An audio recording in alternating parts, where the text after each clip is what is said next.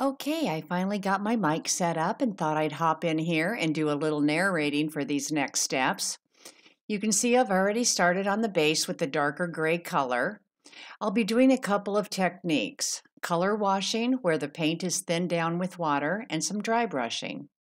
This is what dry brushing looks like. You barely load the paint on your brush, then blot the excess off to a paper towel and lightly brush across the surface to create a feathery look. To color wash, I will spritz the surface with my spray bottle and use my damp towel to manipulate and move the paint around. Just keep playing with it till you get the desired look you're going for. You can also use several colors at the same time, but here I'm just using the one color. Oops, it looks like I took too much off. No problem. Just add more till you get it right. That's the beauty of paint. You can always fix it. Once I like the way it looks, I'll take my dry brush again and lightly brush over the area in a few different directions to do some smoothing here and there. This step makes all the difference, so don't skip it. Once I get the feel for it, I'll do this exact process on all the next layers. Make sure to let it dry a minimum of 2 to 3 hours, or overnight if you like. Here I've moved on to the tabletop, using the same technique I did on the base. Because I want that old dough bowl look, I'm applying the paint in every which way direction instead of creating a straight grain effect. There's a better example of this when we get to the next layer. And here's the final result of the first layer. This is obviously too gray compared to my basket I pulled for color inspiration, so we need to lighten it up a bit. I hand mixed all my paint for this project to use what I had on hand, but the two colors that best represent what I've mixed up here is Sherwin-Williams Barnwood Plank and Lenox Hill Tan. Okay, for the top, I do the exact same process.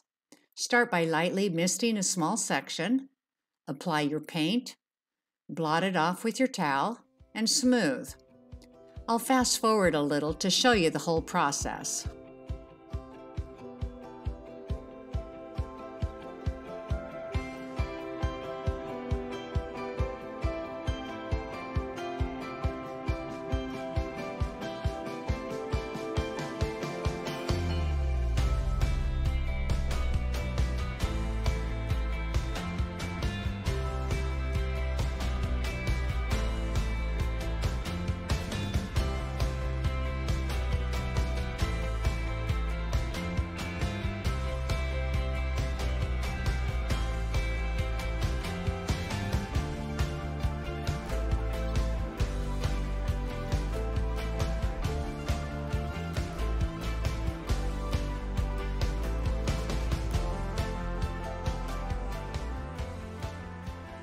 And finally, the final layer, where all the magic happens and we get that aged look.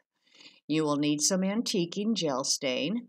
I used this little bottle I had on hand, and remarkably, I only used about 2 tablespoons to do the whole tabletop. I started using the sea sponge I used on the base to apply it first, but because this is a much larger area than the base was, you will see me using just the brush and the towel at the end, like I did on the Lenox Tan color. It's all about playing around with it. After I got my technique down, it only took about 10 minutes to finish. After this layer dried, I did decide to dry brush some straight graining on. I didn't get that part recorded, but you will see it in the reveal.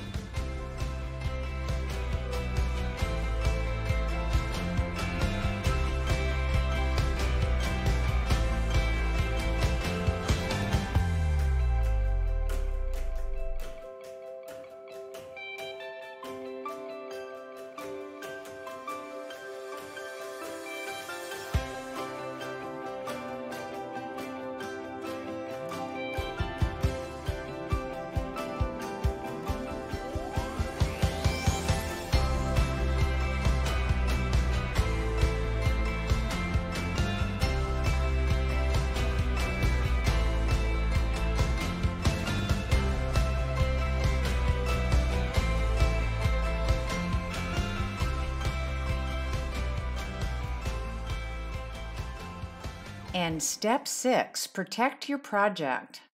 Before we get to that exciting reveal, all you need to do now is protect your piece by applying a sealer. Since this is a table and will get lots of use, I applied 3 coats. You can use any brand, and for the sheen, I always prefer a matte. And now for the reveal. I staged it with a few decorative pieces and warmed it up with a rug so you could see the contrast. Make sure you hit that bell so you can see this table staged in my new dining room makeover video. So what do you think? Does it resemble the inspiration pics? I would love to hear your thoughts in the comments below. So I've been playing around with some colors for the chairs, and I'm leaning towards a gray base and changing out the cushions in a nice linen or even a velvet. Let me know your favorites. Here you can see the straight grain brushing effect I added at the last minute. I just felt it needed a little something. I hope this video inspired you and taught you some new techniques you can play around with and try on your own projects. So like always, subscribe and click the bell, and I'll see you back here when I post again. Love you all and take care.